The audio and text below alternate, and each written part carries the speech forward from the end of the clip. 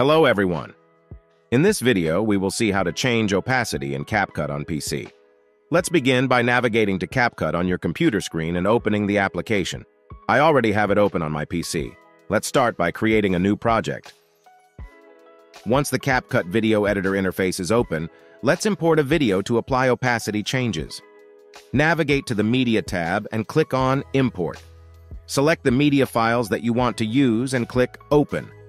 Once the files are imported into the Media tab, drag a video onto the track at the bottom of the screen.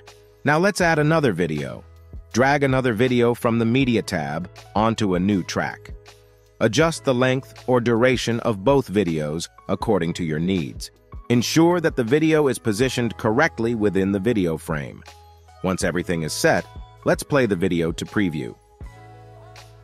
To change the opacity of a video, go to the top right side and find the Video Basic Settings. Scroll down to find the Blend Mode option and click to open its features.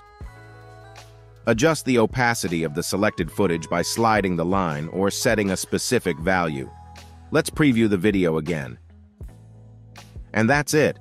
This is how you can change opacity in CapCut on PC. If you found this video useful, please show your support with a like. Your feedback is invaluable to us, so feel free to share your thoughts and suggestions in the comments section below.